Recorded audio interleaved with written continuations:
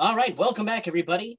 Thank you very much for joining us. The fellow you have all been waiting for, Professor James A. Robinson, I will now hand it over to him, and he will present to us Why Nations Fail. Thank you very much, Professor. Take it away. Okay, yeah, my pleasure. I'm sorry about the confusion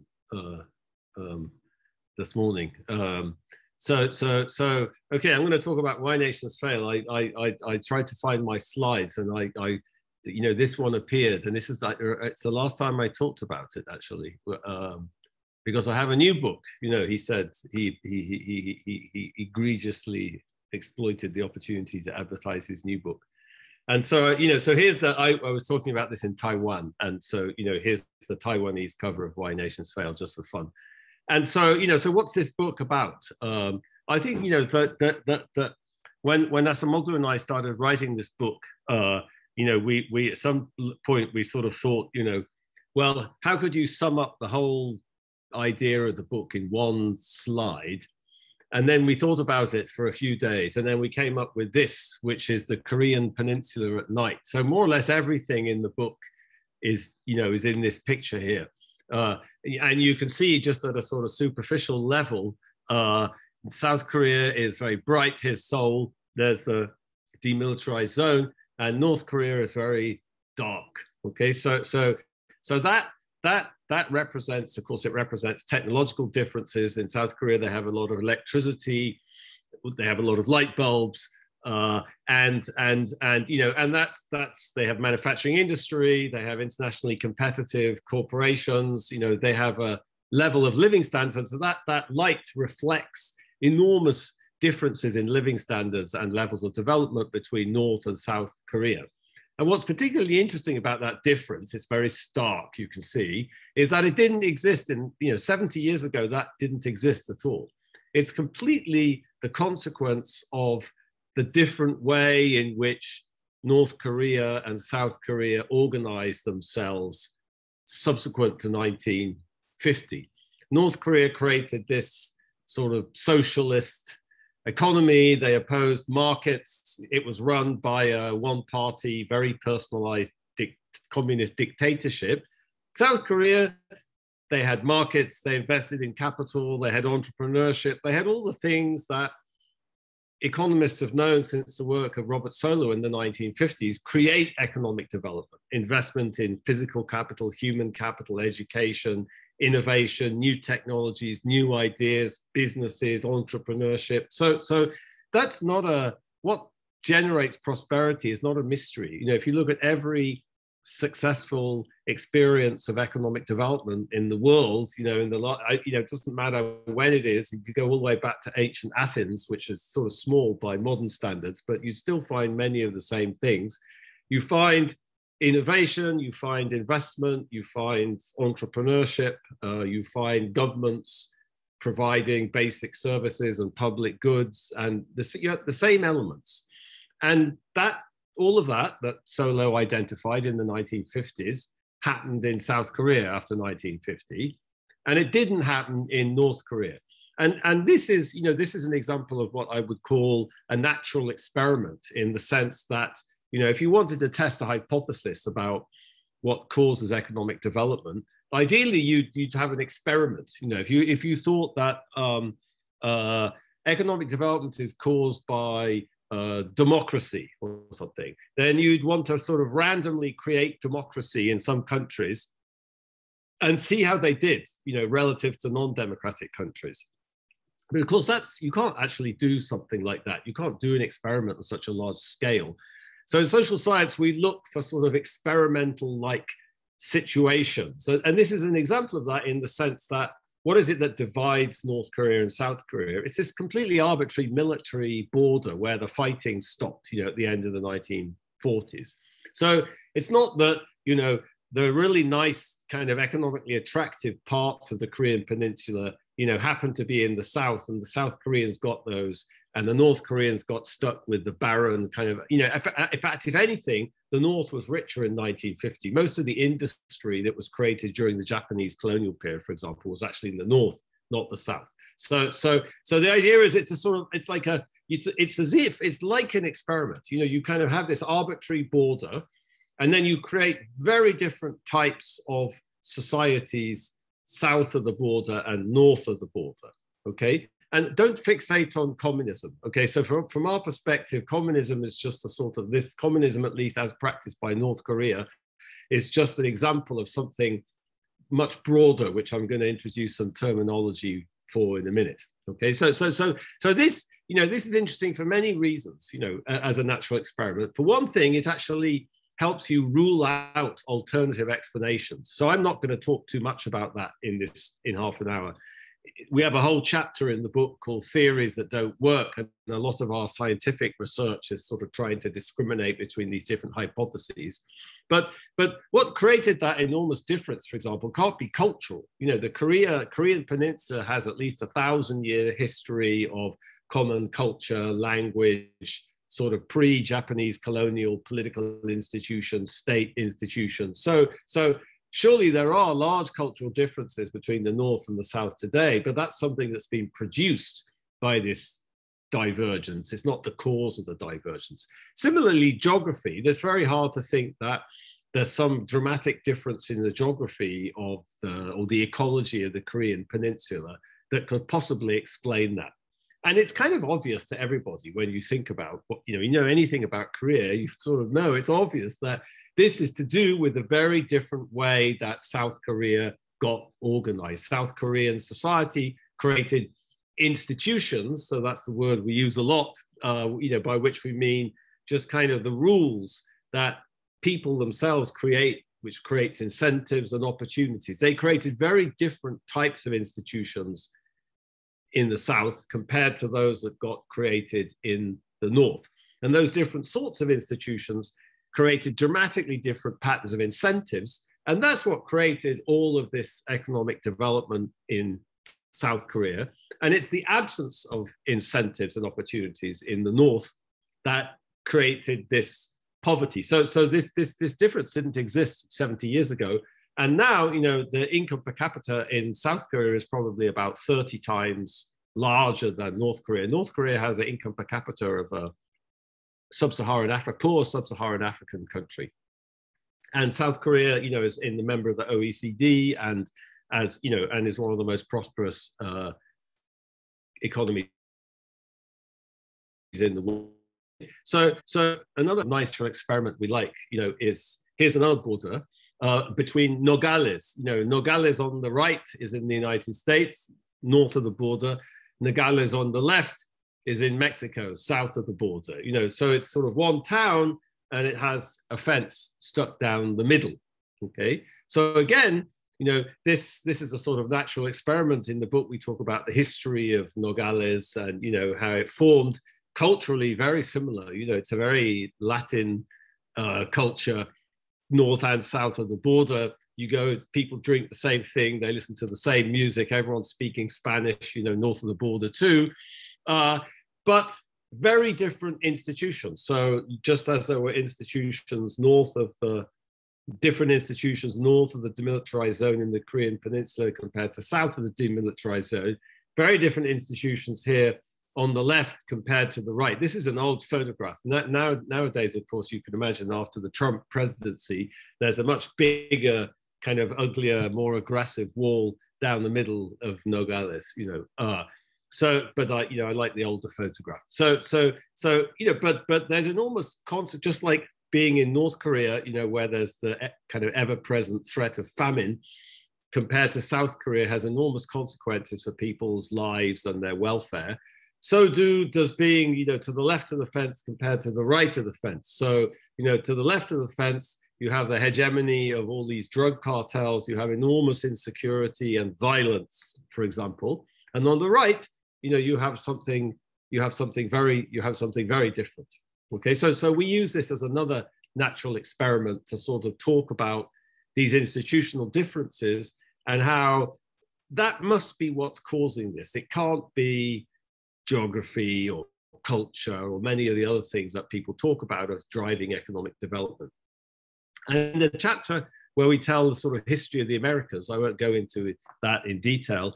I'll talk about the bit I like the best, which is right at the end of the chapter. We don't talk about, you know, two places, North or South Korea or or Nogales, north and south of the border. We talk about two people, Bill Gates and Carlos Slim, who were the two richest people in the world at the time we wrote the book. And what's interesting about, Bill Gates and Carlos Slim is Carlos Slim, Mexican, Bill Gates from the US, is both very rich, but the way they made their money is incredibly significant.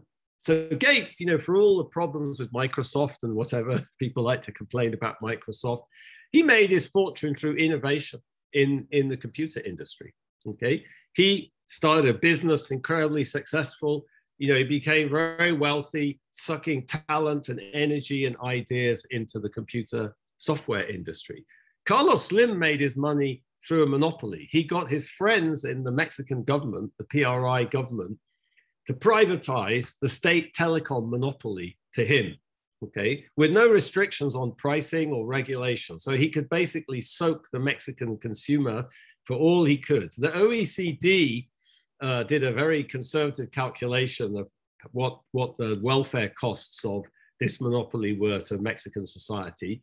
And over a 5-year period, it calculated that there was a welfare loss of $120 billion US dollars. So that's about double Carlos Slim's fortune. So this is just like undergraduate economics. It's not just that this is taking money from the average Mexican and giving it to Carlos Slim. It's actually reducing national income in Mexico as well.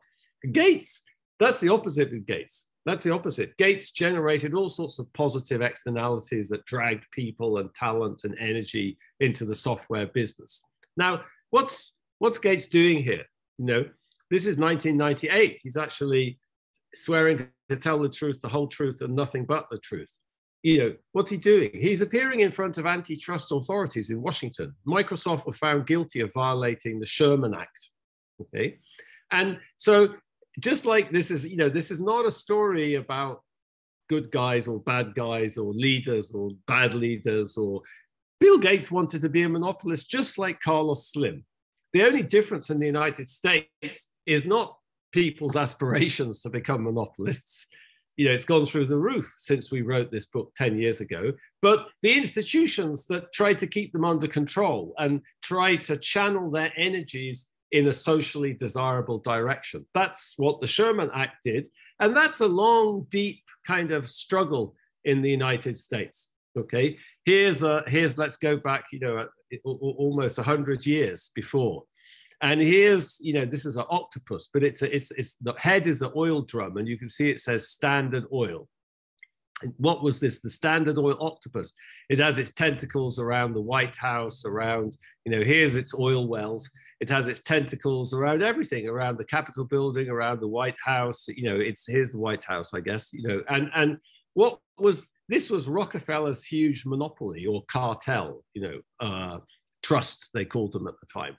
What happened to the Standard Oil Company? It was broken up under the Sherman Act at the start of the last century. So this battle goes back a long way, back into the 1870s and 1880s when all of this antitrust regulation started. So that's about the institutions. It's about the institutions which can enforce something like the Sherman Act on, the world's richest person, and can create incentives for him to innovate. So this is about Bill Gates and Carlos Slim, both very clever, energetic business people operating in very different institutional environments with very different incentives created by those institutions. The way to get rich in the United States is to innovate. For all, again, Bezos, he might be wasting his money going into space or whatever, but at the end of the day, he made his money by giving people something that they didn't have and that they valued and they wanted. And it's really globalization that sort of created this ludicrous kind of wealth for him. Yeah, there's monopoly too. There's network externalities and there's all sorts of things going on like that. But that's very different in Latin America. The way to make a fortune in Latin America is still the way Carlos Slim made it, which is use your political contacts, get monopolies, and you line up all the richest people in Latin America. That's how they made their money. Okay, so let me just to see. There's a big scandal about the PRI PRI, gave Carlos Slim his monopoly. The last PRI government, about which there's a huge scandal this week, eavesdropping on, using modern technology to eavesdrop on all its opponents. Before they left power, they commissioned a new airport in Mexico City. Here it is, designed by Carlos Slim's son-in-law to be built by Carlos Slim. So President Lopez Obrador actually cancelled it. Let's see how that goes. But so the whole thing, cozy relationship, goes on and on. So let me introduce some sort of terminology here. So these dichotomies: North Korea, South Korea, Nogales north of the fence, Nogales south of the fence. What was it about? We in the book we introduce this terminology to kind of talk about these different sorts of institutions. I sort of say, in the Korean case, it's not that North Korea was a sort of avowedly communist or socialist regime, but that's not what I'm talking about here. Okay, so and the label we put on the kind of economic institutions, the institutions that create incentives and opportunities in the economic sphere. What was it that Bill Gates responded to? What was it that made South Korea so successful? Is because they had what we call inclusive economic institutions. And inclusive economic institutions are economic institutions that create very broad-based incentives and opportunities in society. Okay, and that word inclusive, I want to dwell on that word inclusive, with the following, to come back to light bulbs. I started off with North Korea and South Korea. So I want to come back to the light bulb. My wife always says, that maybe North Koreans just think candles are more romantic, but anyway, so here's the light bulb. What's the light bulb? Innovation. This is a patent taken out by Edison in 1880. And the patent system is a very, very interesting example of an inclusive economic institution, because anyone could pay the same fee and file a patent, and the state protected your intellectual property rights. Okay. And that created incentives and innovation. All right. So this inclusion, but why inclusion? Because if you look at for example, there's the work of the great economic historian Ken Sokolov on the social background of inventors in the United States in the 19th century. What Ken showed is that innovators came from all over the social spectrum. Elites, farmers, artisans, lawyers, professional, from all sorts of backgrounds.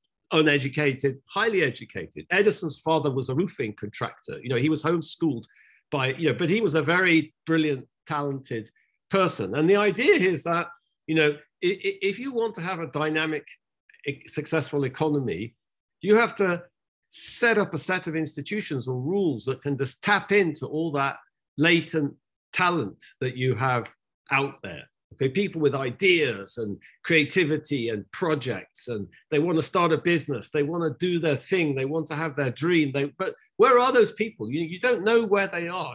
I don't know where they are. The government doesn't know where they are. So you need a system of rules, of institutions that allow those people to come to the top, to get financing, to get property rights.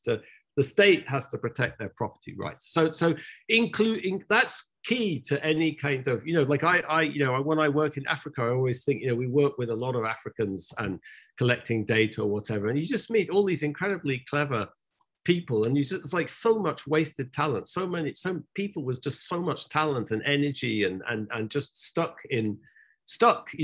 without opportunities, and that's the tragedy of poverty and underdevelopment. So just to say, this word inclusion is significant. Okay, so that's the economics. Okay, so it's very simplistic, this dichotomy between inclusive economic institutions and extractive economic institutions. Extractive economic institutions are what they have in North Korea. They're economic institutions that don't create incentives or opportunity for the broad mass of people. They create incentives and opportunity for a few people, for politically powerful or politically connected people like Carlos Slim, but most people don't have incentives. Most people don't have opportunities. Okay, you don't have opportunity to get into the telecom business in Mexico, if you're not well connected like Carlos Slim is. Okay, so it blocks, extractive institutions block people's incentives, and they block opportunities, and they create poverty. Okay, so that's the dichotomy. But where do they come from? You know, where do these institutions come from? Why is it that North Korea has extractive economic institutions? Why is it that South Korea has something different? Again, that's obvious. It's about politics. Remember, so I said the Korean Peninsula, you get the whole argument. Okay, it's about politics. It's because political power is concentrated in North Korea in the hands of sort of personal hands of this communist dictatorship. That's why you have extractive economic institutions. Why did you have a patent act like this? You know, why did the patent system open up in this inclusive way? Because in the 19th century, the US, it was not like a modern democracy. You know, women couldn't vote, and you know, after the black people were disenfranchised, you know, they didn't have voting rights until 1865, and after 1865, they were pretty soon disenfranchised again. So this is not a perfect democracy, but by world historical standards, you know, adult white men were represented, and that was enough. Political power was sufficiently spread that the institutions had to respond to that, and the government had to respond to that. So it was, again, the very different sorts of politics that created it's the politics that creates inclusive economic institutions, and it's the politics that creates extractive economic institutions. So what do we call that? Well, I'll give you my favorite example from the book. You know, President Mugabe. I've done a lot of work in Zimbabwe. I have these very good Zimbabwean friends. So here's a story I like from the BBC. Zimbabwe, the late President Mugabe was a remarkable man in many ways. He was a brilliant politician. Zimbabwean President Robert Mugabe has won the top prize in a lottery organized by a partly state-owned bank. Okay, Master of Ceremonies Falat Chihuahua could hardly believe his eyes when the ticket drawn for the $100,000 Zimbabwean prize. So here's Mugabe, you know, running a more or less autocratic state, winning the lottery. You know, why? Just to show he could, you know, to use his power, to show his power. Okay, so there's you know, Zimbabwe is poorer now than it was in 1960. You know, I think it's fair to say that's a situation with extractive economic institutions. Why are there extractive economic institutions? Because there are extractive political institutions, and this is an illustration of that. So we sort of say, lying behind the economics, there's the politics. What is it that creates inclusive economic institutions? It's inclusive political institutions. And I've sort of emphasized two aspects of that. One is, you know, power has to be distributed broadly, but also the state has to have capacity. You know, when I talked about the Sherman Act, I emphasized the ability of the state to enforce the Sherman Act on the richest person in the world. So you know, Mexico, or Colombia, where I work a lot. You know, my wife is Colombian, and Colombia has beautiful antitrust laws. You know, I know the people who wrote them, but the Colombian government is incapable of enforcing them against rich Colombians. You know, so you could never drag, I won't name them, but you know, they know who they are. You could never drag these guys into the way that Bill Gates was dragged in, you know, or Zuckerberg, or you know what. So that's the ability of the state to enforce. So it's the inclusive it's both power has to be broadly distributed in society, but the state has to have capacity. And we call it extractive political institutions when either of those fail. And you know, and let me, can I have 5 more minutes? Is that good, do you think? Oh yeah, of course. Please take all the time you need, and then right. So let me, you know, let me come back to Paul Samuelson. So here's the theory, you know, here's the book in the diagram. So this diagram isn't in the book because the editor said it was too complicated and it would put people off. But I like it anyway. And you know, here's North Korea and Mexico. We've been talking about North Korea and Mexico. And here's extractive economic institutions. And here's, you know, extractive political institutions. So they have extractive economic institutions because they have extractive political institutions. And economically successful places like Canada have much more inclusive economic institutions. And in our world, you know, it's politics that drives that. Okay, so we're we're political determinists, if you like. And so it's the inclusive nature, I've been emphasizing, inclusive nature of political institutions with these two dimensions, that create inclusive economic institutions. So from our perspective, the problem of kind of development, the problem in a country like Zimbabwe, or China in the 1970s, is to kind of move from this lower right cell in the matrix to the top left cell in the matrix. Okay, so China, for example, how would we think about the economic development of China since the 1970s? Well, in 1978, China was a country with very extractive economic institutions and very extractive political institutions. Okay, what did it do under Deng Xiaoping? Well, Deng Xiaoping started to dismantle all of these controls on what people could do, controls on what people could own, controls on where people could live.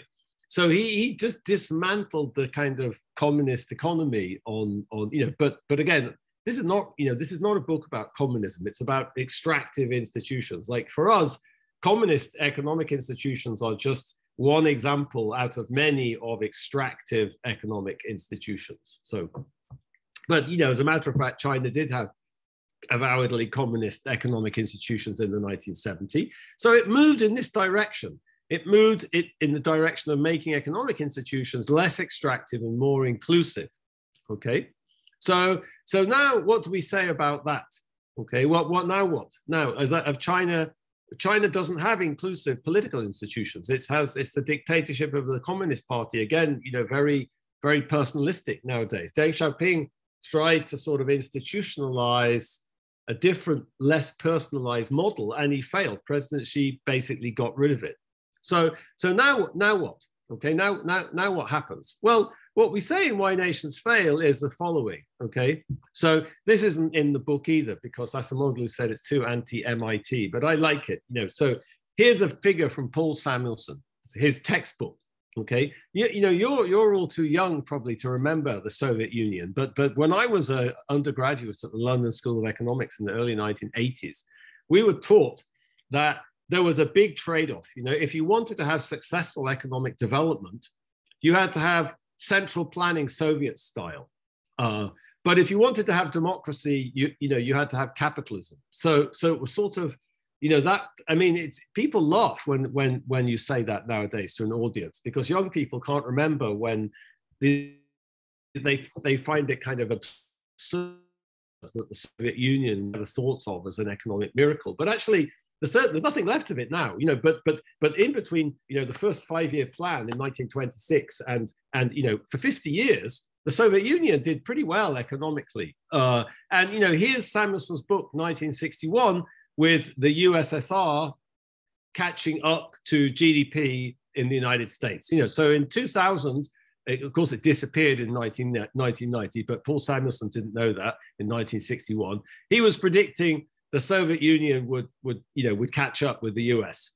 1967, still catching up in the year 2000. 1970, okay, let's delay it 10 years, let's delay it. Now then what happened in Samuelson's textbook is this picture disappeared, for an additional 2, and then it came back with the axis relabeled, and instead of the USSR, it was China, So I think I show this, and we talk about it in the book just to say, knowing a bit about history helps here. There's many examples of kind of unsustainable, what we call extractive growth.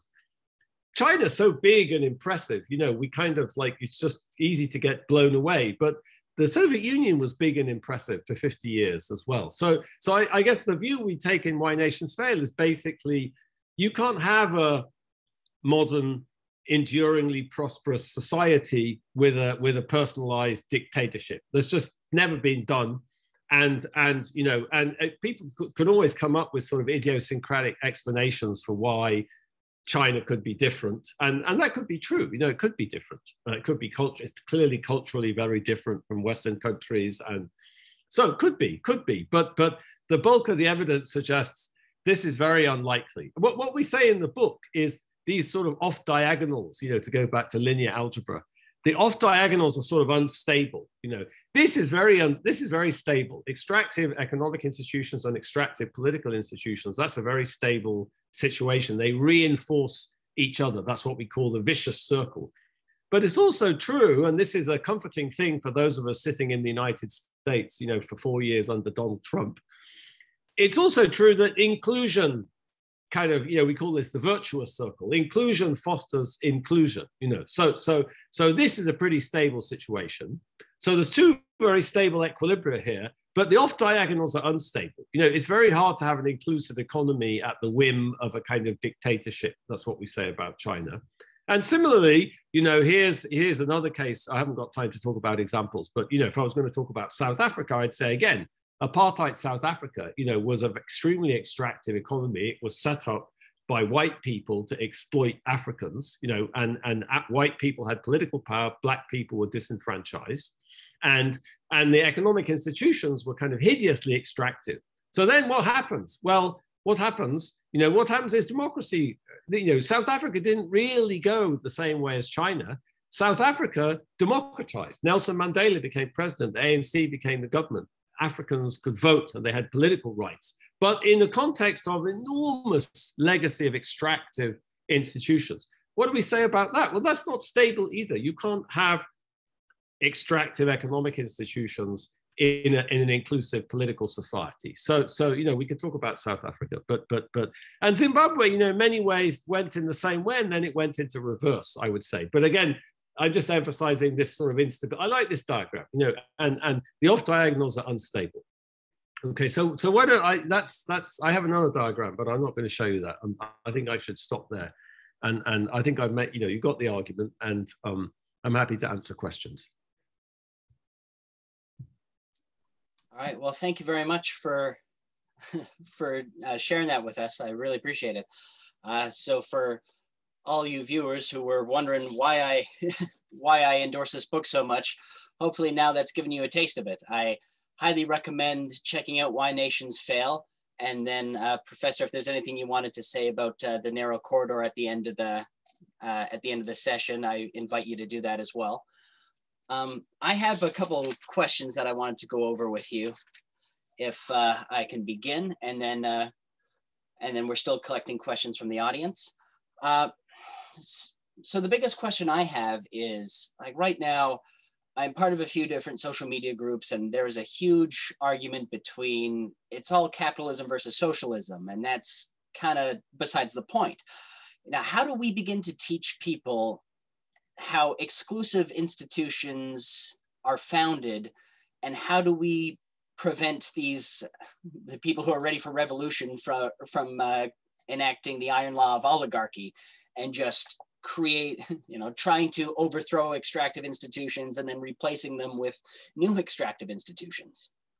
Well, I think there's a lot of discontent, at the moment with the extent of inequality, the enormous sort of concentration of wealth that's taking place, in the Anglo-Saxon world. It's not happening in Sweden or Denmark, but in the Anglo-Saxon world, it is happening, and and I think that's that you could sort of say that this process of innovation and what we talk about creative destruction in the book, it does create winners and losers, and it does create inequality, and so there's a very important role for the government to provide social insurance, to help people, to invest in public goods and to redistribute wealth. I don't think the model of capitalism in the US at the moment is terribly stable, it seems to me, this enormous concentration of wealth. So I think if you look at the history of the development, kind of what economic historians call modern economic growth, there's a sort of co-evolution of markets and inclusive economic institutions and the state. That's why I emphasize state capacity. That's why I emphasize the Sherman Act and antitrust authorities getting Rockefeller under control and trying to get Bill Gates under control, because the market can't do everything on its own. The state has to provide some basic services. And I think that's in terms of public goods, and but it's also just in terms of fairness and equity, it seems to me. There's just some limit to, okay, Bezos may have come up with this fantastic thing, Amazon and whatever, and he's providing something people want and they value it, and he's making huge amounts of money. But all these people are also exploiting loopholes, in people's concepts of property rights. They're taking your data without asking you, and they're selling it to other people, and nobody consulted you, and they're making a fortune out of that. And is that a legitimate thing, or should they be compensating you? Do you have property rights over that? Or so they've also taken advantage of kind of loopholes in the system, and I think that's perfectly legitimate for us to think about that and question it and maybe change the course of things. So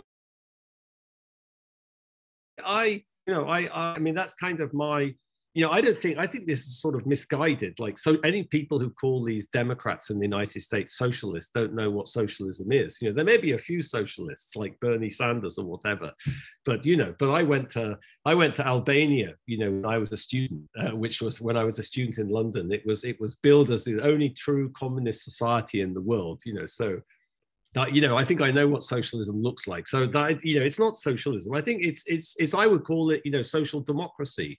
But I think that's a perfectly legitimate discussion. And I don't think, look at Sweden, look at Scandinavia, I don't think that undermines the health or the economic dynamism of the system, actually. I think the way things have been going in the United States the last 20 or 30 years, I'm not sure that's really stable. So, eventually it's going to come unhinged for different reasons, and so that's an important thing to anticipate and try to avoid, it seems to me.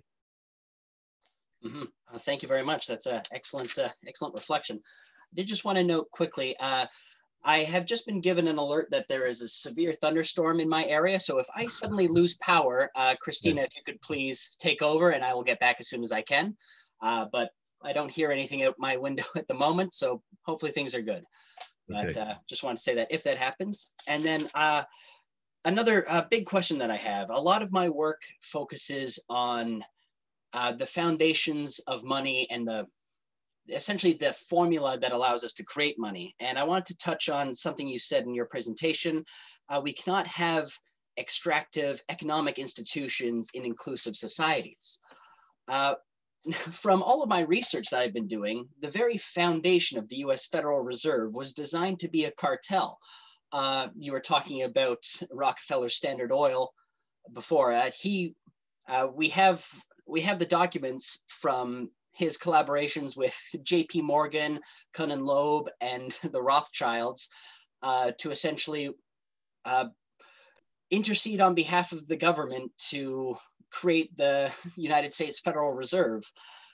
Everything that I have learned about fiat currencies, the very formula that they use is the basis of what you would call an extractive institution. So, and I know this is kind of a broad spectrum question, but how do we go forward, particularly in the West, with the way we create money being this system designed to push money upwards and extract or indebt other people or other countries completely? Yeah, I mean, I don't think any system is perfect. I'm sure you could argue that, all sorts of nefarious things went on in the United States, and, you could make, and people have made, arguments about, why does the government have this monopoly? I mean, you could make arguments different ways. So Hayek made these arguments that it would be better if there was kind of free entry into, and good currency would drive out bad currency, and sort of, why can't you have market forces working? Why do you have this kind of monopoly type? And I'm not sure I'd have a terribly sophisticated view about that. Like, monetary economics and I parted company a long time ago, but I know what you're saying. I would say it's a matter of degree, like, I think that our view of the world is that, human beings are sort of this very similar. They're like, that's the point of the Slim versus Gates example, right? There's nothing about Gates, good guy, Slim, bad guy. It's just humans, and so humans, it's in humans want to create monopolies. It's in Adam Smith. Adam Smith says like you only get a few businessmen get together in a room and they come up with some plan to cheat the public. So you're always sort of struggling. It's like a moving target. It's like whack-a-mole. You're always struggling to kind of and I just so I would say the US, it's a very imperfect thing. Look at all of the racial discrimination and marginalization of people. If you walk outside my office, and you go right, in 3 blocks, you're in the south side of Chicago, and it's so you have these enormously neglected areas, people suffering discrimination, enormous barriers to social mobility, and and lacking opportunities, and so I think there's a just to say, like, from my perspective, like thinking historically, there's many things that you could point to, and you're making an observation about the United States that don't really fit into this this dichotomy between exclusion and extraction. Actually, there's lots of gray areas. I think that's exactly right. But I guess I would say, by world historical standards, the US or Canada or Western Europe have done a very good job of kind of moving the dial in the direction of inclusion with all of these consequences, and if you compare that to Zimbabwe or Colombia, or wherever it is, North Korea, that's a very significant distinction. Even though I'm not disagreeing with you that you can identify many aspects of extractive institutions in the United States. I think it's a moving target. It's always a struggle. Yeah. Thank you very much. Yeah, I know that's a bit of a broad spectrum question, so thanks for taking a shot at it. I appreciate it. And one of the things that I've been using your work to help me build is we're trying to develop a private project outside of the YSI, but I've been working in fintech blockchain to try and design cryptocurrency that services what we would see as inclusive mechanisms, a way to re-enfranchise the disenfranchised and give people more of a say in how money is created. So if you like the whole world kind of needs to use US dollars for good or for ill, but only people in the US and only a few people in the US get a say on how that money is created. So, I don't want to take up much more of your time, as I know that we have, sorry, I'm just getting a reminder that we have, the audience is very eager to ask questions. So Christina, I am going to hand it over to you before I keep blabbing on. But thank you very much, Professor, and over to you. Great. Thank you so much, Mike. Thank you so much, Professor. We have a couple questions in the chat that we can just quickly go to those. So we have a question from Noé Martinez. I'll read it out, and then perhaps, Noé, you can follow up if I have not properly articulated it. But the question is, thank you, Professor, for the space to share. How did you select the examples of Nogales, Sonora and Nogales, Arizona, and their institutions? Well, I think I mean, we worked a lot in Latin. I guess I think this Engelman and Sokolov's work on sort of the comparative historical development of the Americas was very important for us. Like some of our early kind of scientific papers, we were very inspired by their historical study, and we were trying to sort of do the same thing with statistics. And so I think we've always thought a lot, and we've read a lot about the history of the Americas and this divergence between North America and Central or Latin America, and so I don't remember how it came to. I think it came to me actually because one of us, because we saw that card. Somebody sent me a card with the fence on or something. I used to have it. I used to teach at University of California at Berkeley. And I used to have that card on my door. I remember I don't even remember who sent it to me now. And at some point we just thought, this is a beautiful kind of natural experiment. Like a lot of empirical work, statistical analysis, you use these kind of borders and you try to argue that, the borders are sort of arbitrary, but they have these consequences, and that allows you to say something about causality and the causal effect of some difference. So I think, so there's a kind of econometric motivation for thinking about these borders. But I'm not really sure when that came into mind.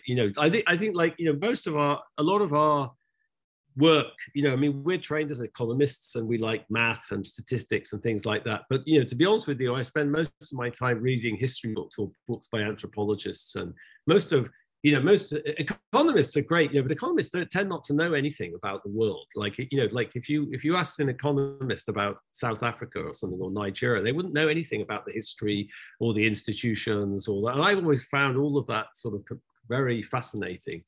Just, I'm a very detailed oriented person. So I like all the details. And I think, so we've always had, we found inspiration from these historical studies and case studies and all sorts of things like that. But I can't really give a, you could have chosen Nuevo Laredo, there's other places on the border, El Paso, there's other places on the border which would have had the same, which would have been very similar, but.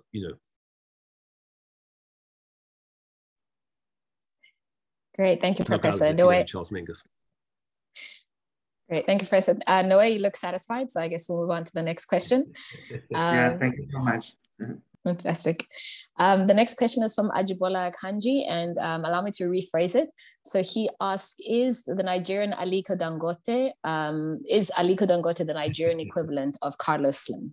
Yeah, I think so. He made most of his money in cement with government contracts, I guess, so I don't know so much details about Mr. Dangote, but I think that's what my Nigerian friends tell me. Yeah, so exactly. So he has lots of connections and he gets lots of government contracts, and he made a fortune in cement. Yeah, it's a good analogy, I'd say, based on what I know. Fair enough. Ajbol is from Nigeria, so that question I think was personally inspired. All right, those are the questions that we have in the chat. I suppose I'll leave an opportunity if anyone wants to raise their hand to ask a question directly.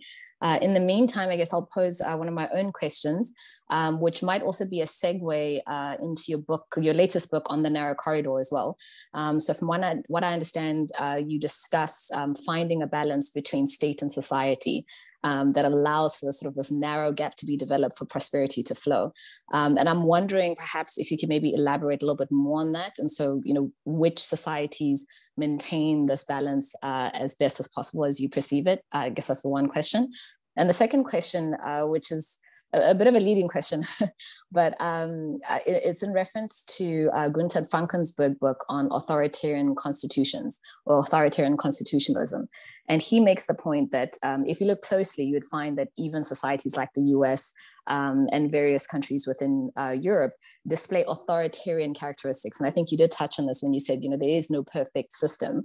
But I guess it did make me wonder to what extent we factored this in, that even as we try to look for, a model situation or a model state that can kind of give way to ideas around how the right kind of political institutions are developed that gives way to prosperity, even the models that we do have aren't perfect. And so I guess I'm wondering about your thoughts on this. And then the last question, relates to intellectual property. So you discussed the patent system and how it's an inclusive institution within the US context. But I wonder if globally we see that it tends to be quite exclusive. And I'm thinking about the TRIPS agreement, for example, which benefits developed countries like the US, but tends to disenfranchise lesser developed countries like South Africa, where I'm from. And so, thinking back to 2001, where there was that massive incident with regards to antiretroviral drugs, which caused quite a lot of controversy around private companies gaining benefit over the public good. And so I'm just sort of wondering, does that classification of, intellectual property and patent system being an inclusive system still stand on a global perspective? And so there was a lot of questions, but I hope we can pick something from out of there for discussion.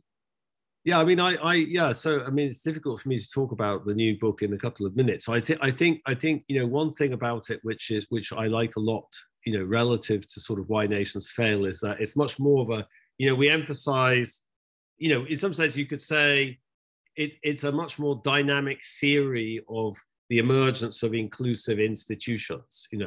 So I mean, I could actually, I was going to show you one more diagram. So if I show you this one more diagram, which is the last diagram on these slides, it's actually it's actually kind of, so remember when I talked about inclusive political institutions, I sort of said, oh, you have this broad distribution of power, and you have a state which is strong or has capacity, it can enforce antitrust regulations, let's say, it can raise taxes, and okay, it can get drug cartels under control. So this is, in Why Nations Fail, there's these two dimensions, and inclusive political institutions are this sort of top right cell.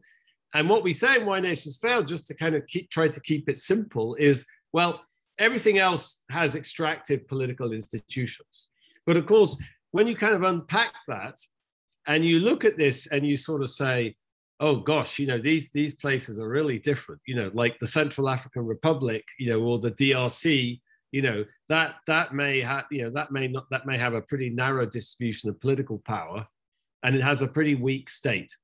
But that's very different from other types of societies with extractive institutions. China's not like that at all, or North Korea, they have much more effective state authority. They have powers narrowly concentrated.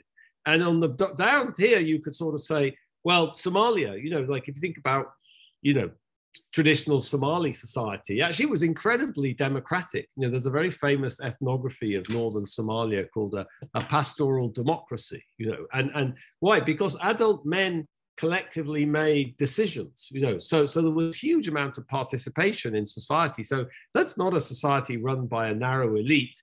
But of course, it's a state, traditional Somali societies didn't have any kind of centralized state whatsoever. It was what anthropologists would have called a segmentary lineage society. So then, in some sense, the white, if you want to think about the narrow corridor is, we wanted to tell a kind of richer story, and particularly a richer historical story about the emergence of kind of inclusive institutions, and we started asking ourselves, okay, if you don't have inclusive institutions, how do you get to them? Okay. And what's the path that you take? So to give you an example, if you've read Francis Fukuyama's book, Fukuyama says, oh, well, there's a very well-defined path. First of all, you develop a strong state, and then modernization, broadens political rights or freedoms or creates democracy or something. So you go up and then you go across, okay? But the more we thought about that, the less we believed it. I don't think the data supports that. We've done a lot of research on that, on this modernization hypothesis. And if anything, this looks like you're really going to get stuck here, because if you get stuck with a strong state with a very narrow distribution of power, then whoever controls the state can use that state's strength to repress society and maintain its power, okay? Down here, in a place like Somalia or Lebanon, there's another society where, in some sense, power is very broadly spread in different communities throughout the society, but the central state is extremely weak. That makes it very difficult to actually construct a central state when power is so spread, and so how is it that so here's the book, the why. This is one way of thinking about what the narrow corridor is about. How is it you get to these you don't go this way, you don't go that way, you go kind of along the diagonal. So actually, inclusive societies are societies that kind of built state strength. At the same time, power became more broadly distributed. So they went kind of along the diagonal. And that the narrow corridor, in some sense is a corridor in the middle, where the state and society is balanced, and maintaining that balance it's a narrow corridor. So maintaining that balance is difficult, and it's a process, and it's a struggle between the state and the society. And so that's what the book is about. And I think that's something that you just alluded to, Christina, that there's a process, and it does have authoritarian aspects to it, because the state is always trying to control society. The British state historically, tried to control society and repress society. It sent people to penal colonies, put them in prison, and society fought back and contested. And so that comes across, I think, much better in the new book than in Why Nations Fail. I mean, I think, just in terms, I understand what you're saying about patenting, but again, that's like, why is there no, I think that's once you've invented these things, I mean, this is the sort of canonical problem with innovation in some sense, you know, which is that ideas, or, you know, they're like, you know, they're like a public good. They're like a pure public good. You know, if you have an idea, then once, you know, I can use it, and you know, but then if I just use it for free, you don't make any wealth out of it. And so that lessens your incentive in the pure kind of economic world, you know. So I think there's a very, you know, there's a complicated trade-off in terms of intellectual property rights sort of stimulate innovation, but at the same time, they, you know, they exclude people from using something which would be incredibly valuable to them, you know, and they also give monopoly power in some sense, you know, because you give monopoly power, which means, you know, you get to sell, you become a kind of intellectual monopolist, so you get to extract monopoly rents from other people, you know, and you know, that can be inefficient for the usual reasons. So I would sort of say, you know, again, my sense of the evidence is that the patent system has been very good at stimulating innovation, but it definitely has these negative effects also that you identify. I mean, I definitely agree with that, and you know, and why is there? This is the problem with capitalism, you could say also. Like, why is there no cure for malaria? You know, well, because Pfizer can't make money selling it to Africans, you know, because they're not wealthy enough. So they don't care and they don't bother innovating, you know. So, but when it comes to COVID and we're all dying, you know, then you know, then they just throw money at it and you have a solution in 6 months. But that doesn't happen with malaria, you know, because you don't make money out of it, you know. So that's, I mean, that's well understood in economics. I say that's a market failure. That's a role for government intervention, for subsidization of healthcare and innovation and all things like that. But, you know, obviously that's highly imperfectly implemented. Yeah. Great. Thank you so much, Professor, for your reflections. If we may, one last question from the audience, and then we can wrap it up. A question from Clara. What are your thoughts on the rise of right-wing populism in the states you just labeled as institutionally inclusive, the UK and USA? And how does this relate to your notion of balancing state and society? Yeah, I mean, that's a good question. We talk about that in the new book. I'm not sure, you know, I'm not sure I really understand it. I mean, we talk about how, you know, in this balance is sort of unstable. You know, it's a kind of contest. It's not an engineering problem. It's not like you get some people together in Philadelphia in 1788 and they come up with a recipe and everything is just like hunky dory after that. It's a you know, the state is always trying to control society, and society is trying to get the state under control, and it's a contest. And so I, you know, like my own view, I said earlier, I'm a sort of, you know, I mentioned inequality earlier, and, you know, I do think that's a problem. But you know, my sense is that, you know, in the United States, it's more politics driving the whole thing. You know, I mean, it's, you know, of course, populism is coming, you know, in Brazil and in the Philippines, and you could even say in India or Hungary, and so there's. I must say, I'm struggling, you know, as a social scientist, to kind of understand the connections between all these different things. You know, people talk about that as populism, you know, but it's very difficult for me to kind of understand, you know, why is it in the Philippines people elect President Duterte? That, to me, that's coming from somewhere completely different from, you know, what's going on in Hungary or what's going on in the United States. But you know, I would say that, you know, to me, it's, as I said, I tend to be a political determinist. You know, to me, if you look at, like, say, if you look at data on polarization in US politics, it's mostly to do, it starts with the pact, you know, the Pact for America or whatever it is Newt Gingrich did. You know, it starts with these sort of political strategies that Republicans used to try to make it more difficult to agree with. It's like a political strategy. You know, if I make it more difficult to make an agreement with the Democrats, then the Democrats have to make more concessions to me. So I get closer to what I want. So there's a sort of rise of kind of extremism, you know, particularly within the Republican Party. I don't know, that's my perception. Maybe if you're a Republican, you think that the extremism is in the Democratic Party, you know. But there's this enormous polarization. If you look at work by political scientists, you know, about kind of Congress people's sort of preferred policies, they kind of, they used to overlap, and now they're just completely kind of disjoint, you know. So there's been this enormous polarization of the political system. I don't think anyone really understands what's driving that. You know, it seems to me it's more to do, you know, I don't know, you know, it's to do with Ronald Reagan. It's to do with this, you know, this particular model of politics that emerged, you know, with Mrs. Thatcher. You know, I grew up under when I was a student, Mrs. Thatcher was prime minister, and it was the same kind of model of this, you know, and so that's, you know, that's, but I think it's I don't have a simple theory of all this sort of populism. I wish I did, you know, and I don't. To me, President Trump is a complete mystery. You know, I like what you know, maybe that's just, that's indicative of the polarization in this society. You know, he's a fool. You know, he's an egotistical loudmouth. He's obnoxious. He's sexist. He's racist. You know, what appeals to anybody about this man? It's just mysterious to me. But perhaps the fact that it's mysterious reflects the polarization in this society that I just don't understand.